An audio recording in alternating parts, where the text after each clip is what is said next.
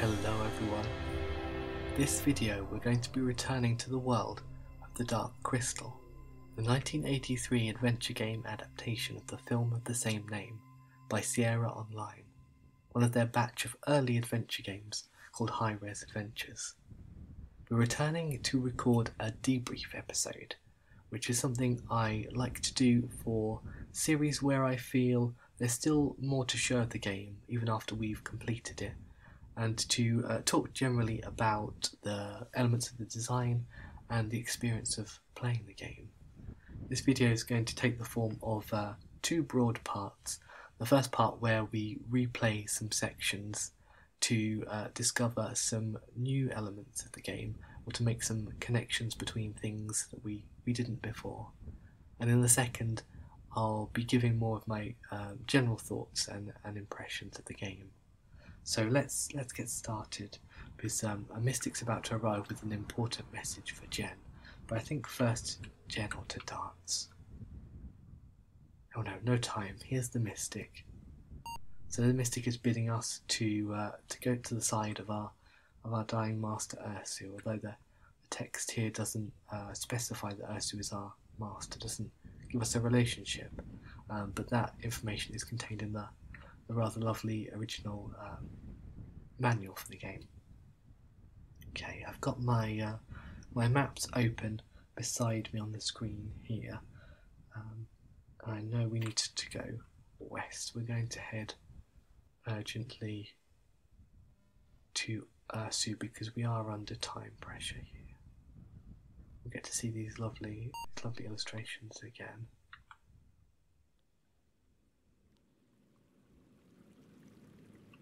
So the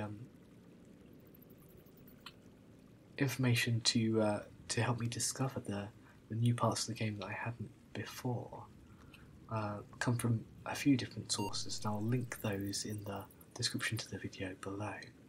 Now here we are with Ursu. We do need to talk to Ursu to receive our quest. I'm not sure if without doing this we're unaware of certain things and we can't achieve certain things within the game. I don't know if there's a certainty there. But Ursu does give us a puzzle before he leaves us. So his puzzle is, what do the Sun brothers quarrel about? Find the answer to this mystery and present it to Orgra. And this is something we're going to come back to later in this video, so I did want to draw attention to it. With these words, Ursu dies and his lifeless body vanishes from the sleep frame, which is nicely corollary with the way the Apple II redraws a screen. It's a nice meeting of narrative effect and technical limitation there. So there's a little new element here that we can discover if we look at the bowl. So I hadn't thought to do this before, but looking into the bowl, Jen sees the image of a crystal shard. So we get to see what we're looking for on our quest, which is handy in a way.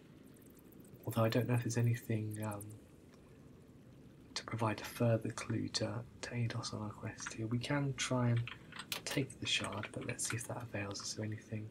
We can't do that here. It was just an illusion. I do remember in the film, I think the shard is conjured in the bowl by Ursu as he's explaining the quest to Jen as they're having that dialogue. So I owe this little discovery to Leigh Alexander's Lo-Fi Let's Play video. I do recommend a series of Lo-Fi Let's Plays to anybody interested in the experience of playing games in general. She looks at them through a lens of personal experience, often played in childhood, reflecting on what that meant and the weight of these games and the imaginative space they take up. It was one of an episode of one of Lo-Fi Let's Plays that I've been holding back for myself, in the knowledge that I really do intend to intended to play the game, so I wanted to wait until I had before watching it. So here we are at a loose rock face of shale. So we can get a piece of shale here. It's going to be our main cutting implement. Then we need to head back the way we'd come, back to the ring of standing stones that is pointing north there. It's a nice graphic pointer of where we should be heading. And unfortunately the dig location is a little more obscure, but here we find a strange looking flute which we also need to get to be able to find the correct crystal shard eventually. And we're going to tumble headlong into the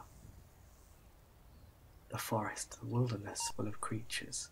I need to make sure I'm looking at the right map here on my the other side of my screen, so I can navigate this area as well. Okay, so we're going to head through just the essential things we need to make some progress here. We're going to head north to this beautiful pond and meet this fine creature on its lily pad. We do need to cut a lily pad free, but hopefully not the one our very friendly frog-like acquaintance is sitting on. So we take that lily pad with us, and then we need to head east to where the stream is, the babbling brook. We need to listen to that brook, which was another thing I had missed until I really needed to find out about it in the original playthrough. That unlocks a secret path for us, which is quite an elegant way of expanding progress.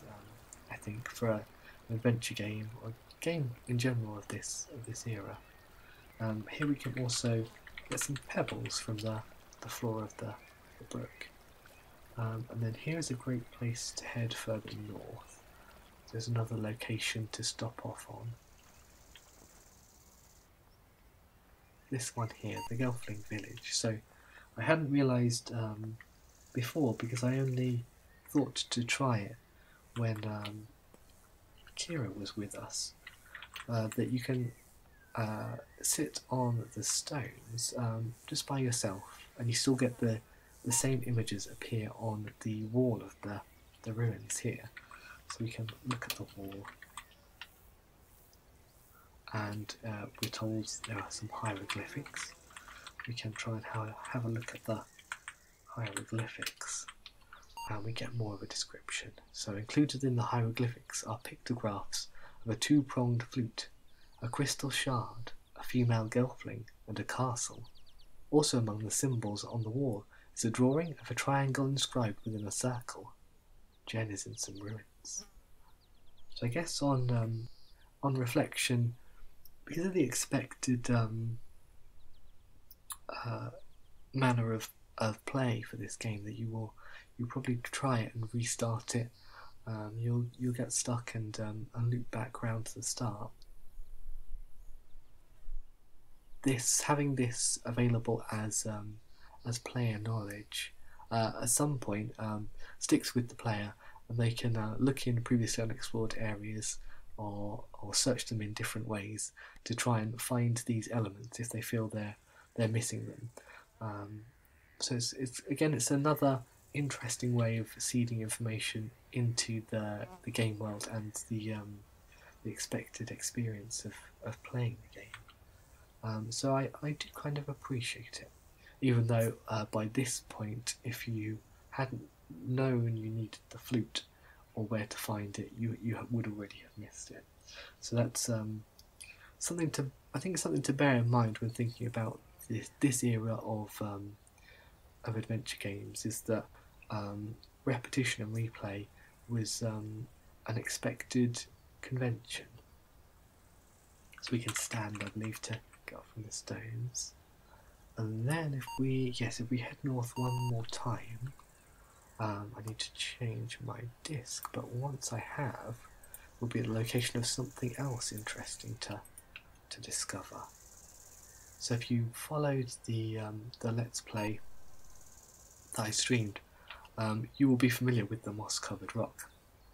I had speculated quite a lot about what was going on here. You can remove the moss if you have the shale.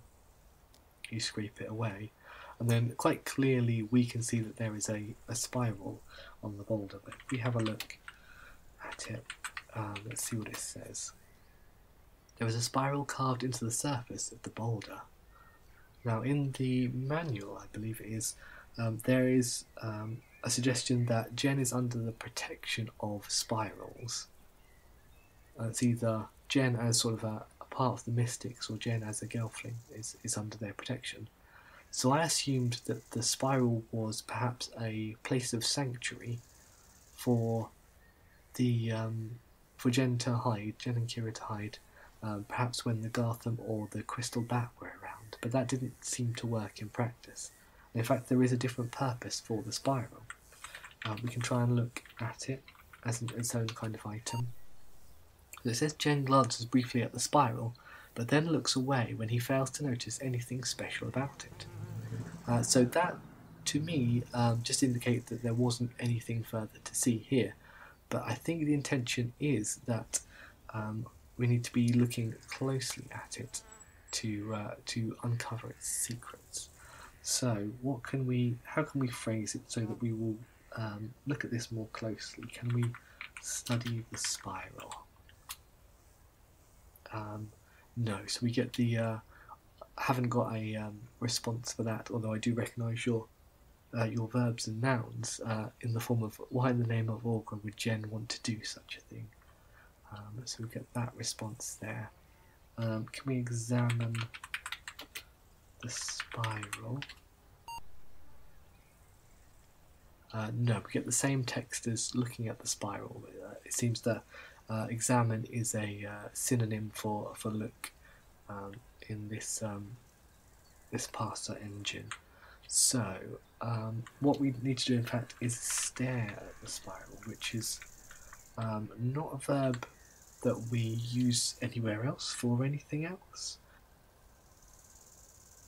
It's not sort of encouraged that we need to examine things in any further detail in any other location, but that is what we need to do here, and this is the text we receive.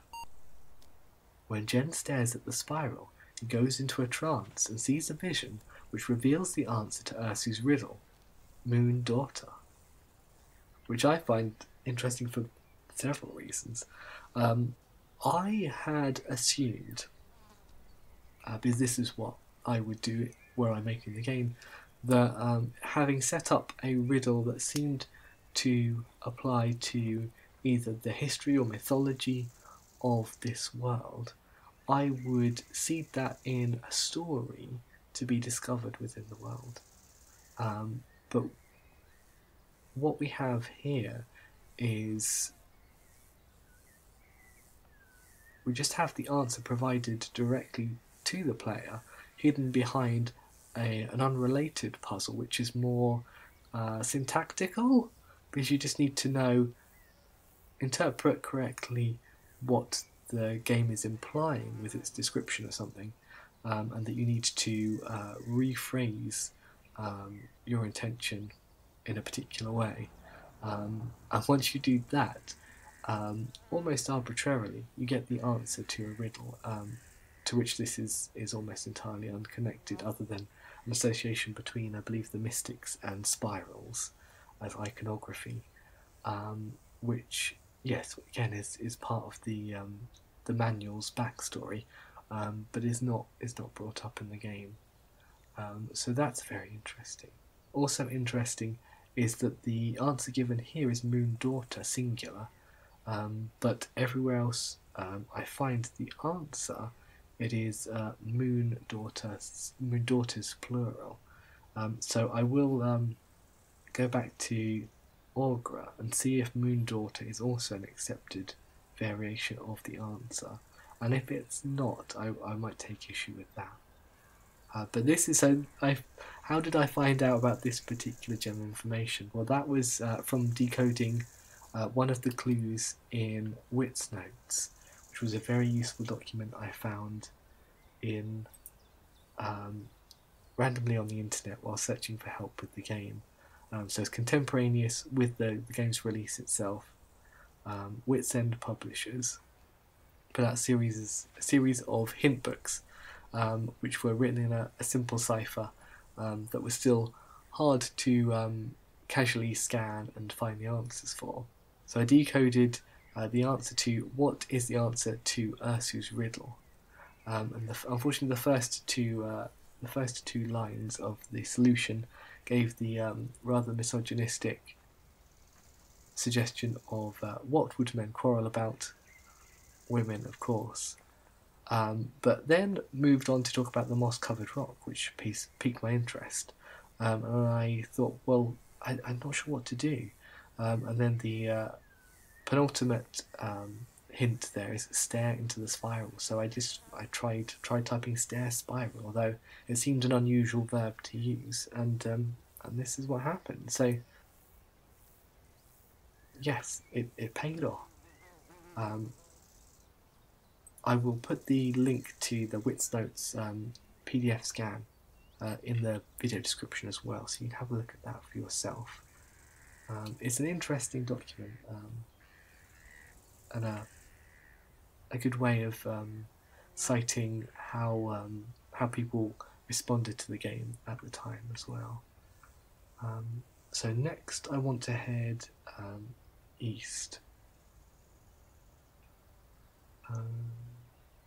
Yes, that's fine. So in the Podling village, which is another very fine image, and I want to head south.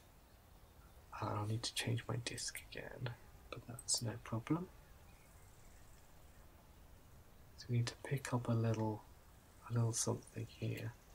So I want to see if this works. So we've been lucky so far not to have encountered a crystal bat. I hope our luck holds out, because I want to get this sling. So I don't know if this is true every time, because there does seem to be some element of randomization to the game, but if I have a look at the sling, I think that will trigger the appearance of a crystal bat. The sling, a weapon for hurling small rocks, appears to have been made by Gelfling hand. I do like how that description implies something quite significant about the narrative if you know a little bit about the backstory. No, it didn't. No, so sometimes it does. Well, what we're going to do is we're going to carry on south, because we can then head onto the path to get to the swamp. And the next time we encounter a crystal bat, I will show you what I want to show you about that.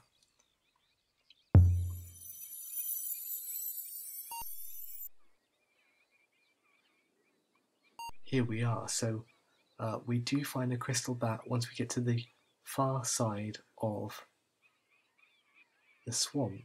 I don't think it puts us in immediate danger in the same way as when we're in the forest, because Gartham I don't think will appear after a couple of screens here. I think this crystal bat does stay here as well, but hopefully it gives me the opportunity to show something off. Now there is another hint in Witt's Notes.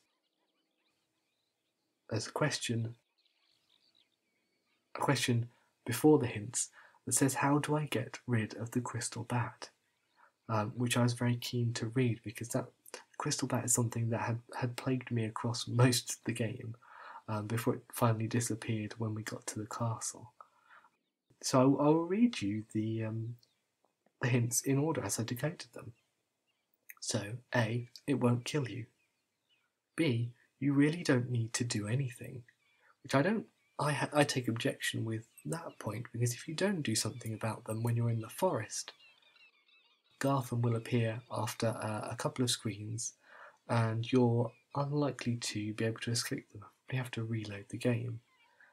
So if there is something to be done, it would be nice to know what it is. So the hints continue. C, have you found the sling? Yes, I have. D, look in the brook for stones. They are pebbles, which I think is important. Although maybe they are synonymous with stones in the parser, that's possible. And then E is just the unhelpful hint of use this. So I had to work out the idiom myself, but you can, which also surprised me, use the noun as a verb, which I thought was something the parser probably didn't like staring. But you can sling pebbles. Oh, the bat is gone. At what? So at that point we would say at bat, and it would work. But the bat is gone. So we shall ignore the crystal bat, and we shall head north. And then I need to look at my swamp map just to make sure I head to the right place. We need to go to the vines.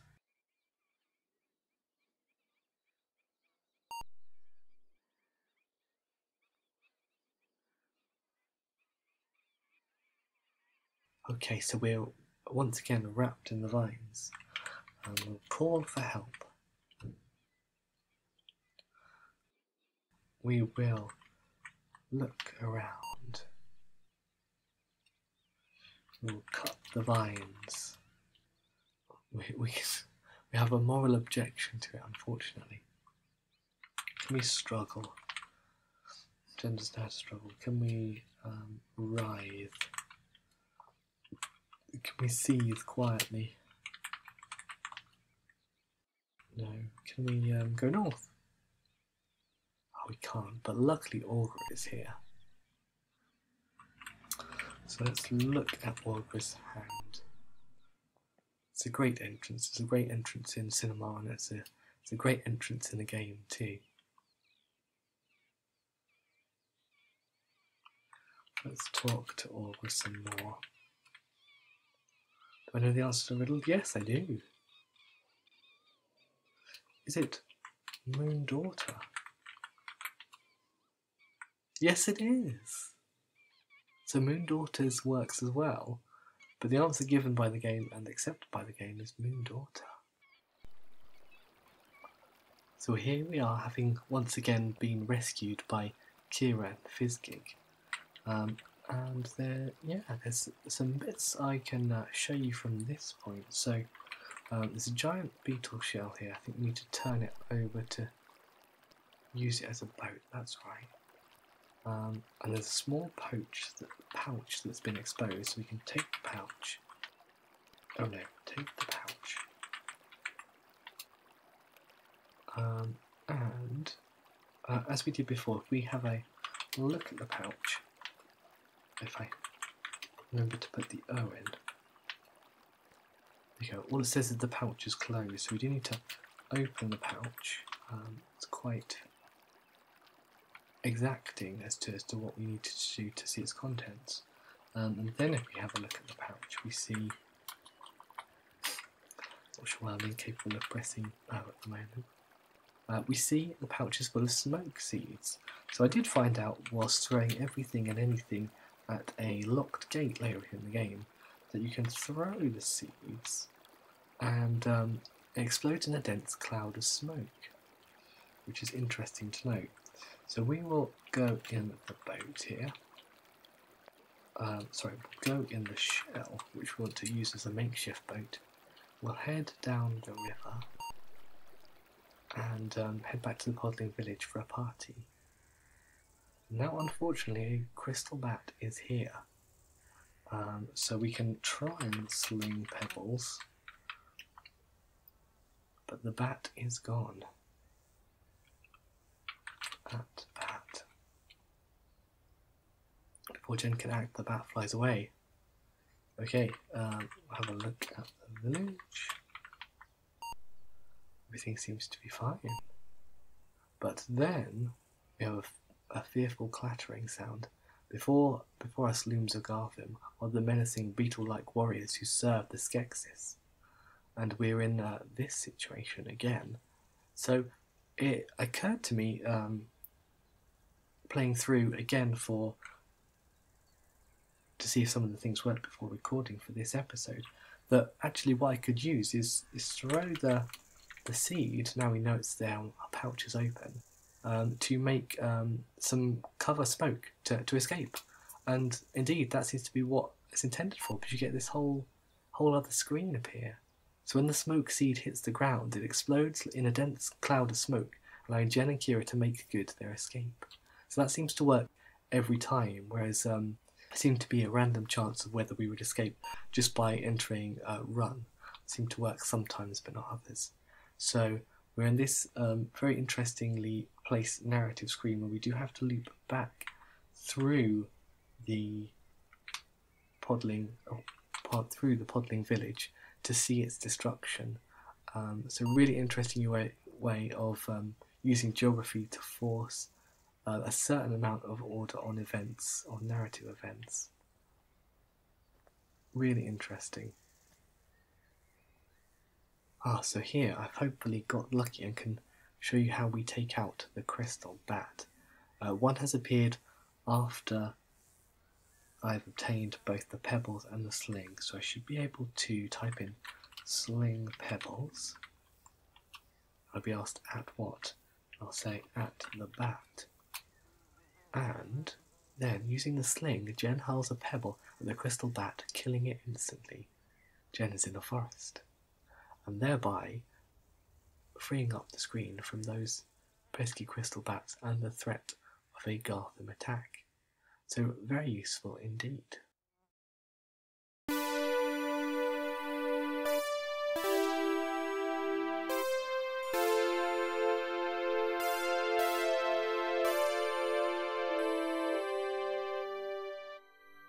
Now we're able to free ourselves of the presence of crystal bats at will.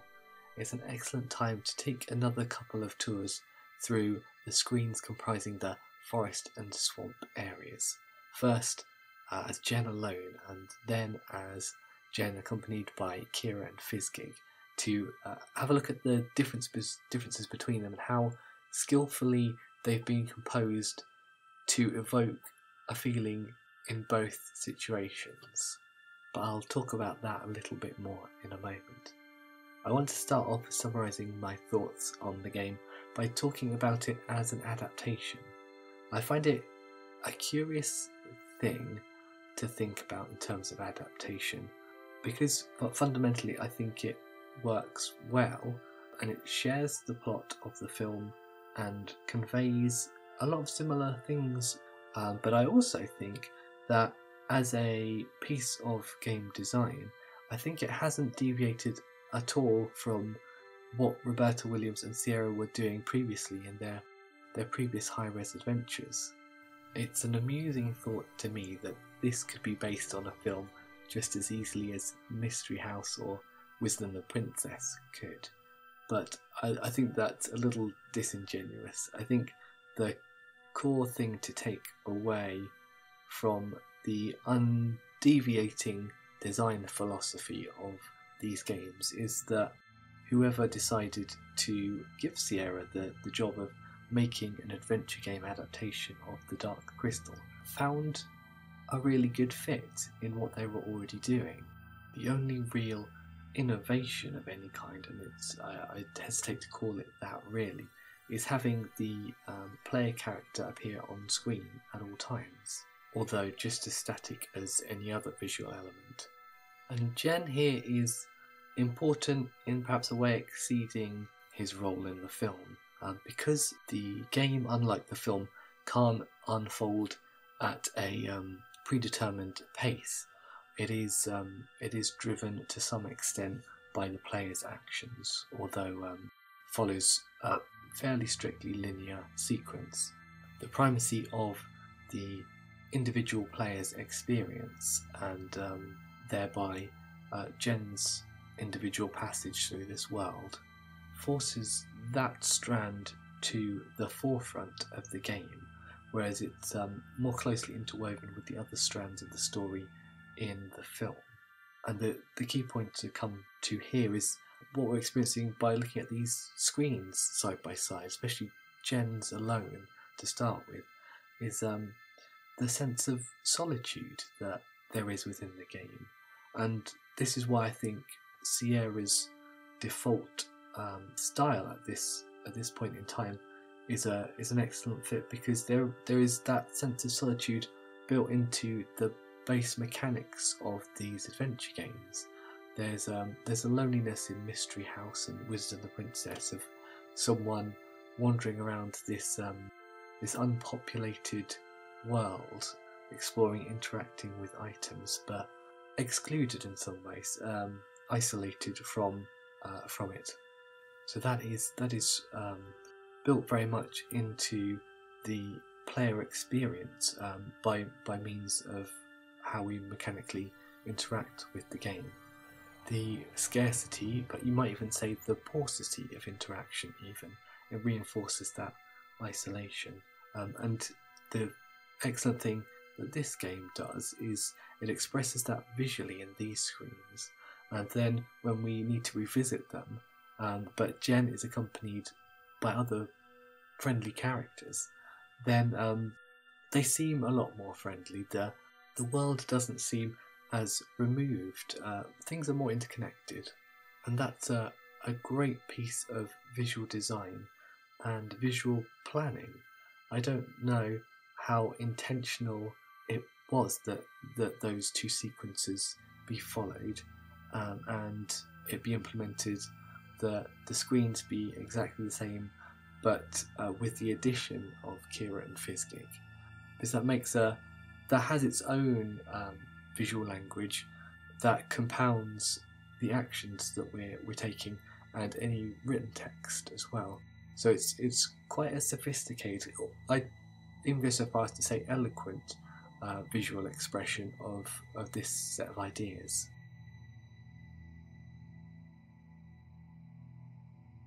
So there's this really quite powerful sense of solitude in the beginning of the game, which then transfers into companionship in the second part of the game, after Jen has discovered Kira. But then when Jen and Kira are separated again towards the conclusion of the game, that sense of isolation and things are more dangerous at that point in the story. A sense of fear as well, I think, is quite well conveyed in the narrative.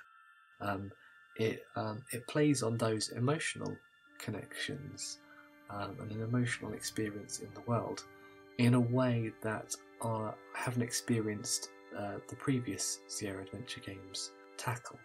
It works well to convey an emotional character story, at the same time as also wrapping up the ideas of the story of a fractured world, its pieces coming together and healing, as very much the story of the Dark Crystal is, and this game echoes. It's just that the global world experience is more at the forefront in the film, I'd say, and it's definitely more in the background in the game. I think the game does a good job of conveying a living world, and it doesn't really have that much to work with. It's got those 6 colours to paint with in light, but I don't think we can say it uses sound to enhance the experience. The only sounds are those system noises when text overflows and you need to hit return to get the second portion, which I think is jarring, if anything. And it has no use of animation. It can redraw the screen, which is another distancing technique that kind of increases the sense of isolation, because nothing is perceptibly moving, it's changing state. But I think where it does succeed is that because it is largely enforcing a linear progression throughout the game, it can direct its graphics. It's I think fundamental resource for a sense of place and character. It can direct those to certain atmospheres, so it chooses different palettes for different areas, different geographical regions. It is quite good at distinguishing the geographical features of those areas and changing the quality of lighting in them. The fact that you can look at the suns converging, and as you get to different parts of the game, the suns are getting closer and closer. That's really good at giving a sense of time progression and world movement, although it's not observable in the moment. You can come to it in sort of discrete slides of time. The fact that there are lots of visible creatures on the screen, and the relatively rich evocation of the senses in the text as well. And I say relatively in respect to previous games from Sierra. This isn't beating out anybody's text adventure, but it's doing its own thing. And that's probably as good a point as any to talk about the parser. I have a lot of affection for parser interfaces. The first PC I used had one. The first adventure games I played were also Sierra adventure games, and they used them as well. I don't disagree with the argument that they're an inefficient way of interacting with the computer, but I don't think that they're ineffective. They leave just this sense of possibility. So there's an open mystery, an unstated set of parameters. We know the broad guidelines of how we can interact, but the specifics are not all known. The downsides of this are taking a loss to the accessibility of the program that you've created to certain people. They're not going to be able to interact with it in the way that you would hope. On the positive side, it does encourage the user, the player in this instance, to explore and experiment with the parser in a way similar to how they're interacting with the environment in this game. The means of interaction is the experience of the world, and as frustrating as it can be to be able to intuit quite easily what action one needs to take, but not the phrase needed to communicate that to the game, that idiosyntactic quality offers its own form of adventure and specific character, which also enhances the sense of an integrated world and an other world. Here we can see this screen has been very carefully composed to accommodate multiple variations. There's Jen and Kira, Jen sitting alone, Jen and Kira sitting, and then also Jen and Kira facing the Chamberlain. It's got a lot to do in all circumstances, and the only negative space that draws attention to itself is the initially blank wall. I should address briefly my treatment of the game as a person let's playing it for an audience. I have treated it in a certain way to try and make it more entertaining an experience. So, for example, adding soundtracks behind each of the streams, and I've added a soundtrack to this debrief video as well. That, just for one example, materially alters the experience and how you might be perceiving it.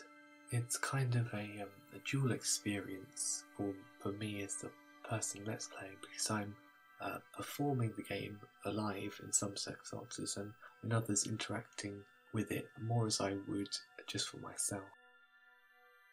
So in summary, I'd say I had a really lovely time with this experience. I don't know if I would give it credit for being a great game, but it's a wonderful piece of interactive art.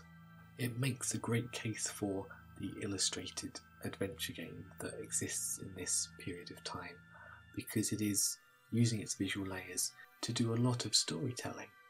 It does deliver, for me at least, a consistent sense of wonder and discovery. I love how there are small alternatives to certain problems. Moondaughter, yes, you could have only found at the time in-game or in a guidebook like Witt's notes. But the crystal bat you can try to avoid, and the Gartham you can sometimes run away from. You don't necessarily need to have found the pebbles or the sling or the pouch with the fire seeds in. And just like the film on which it's based, I leave the game with a sense of a new and different world having been visited, a journey through it inside my imagination, and that's something I'm carrying with me, which is a fine thing for any work of art to have achieved. Thank you for joining me once again on Thra, and until next time, take care. Bye bye.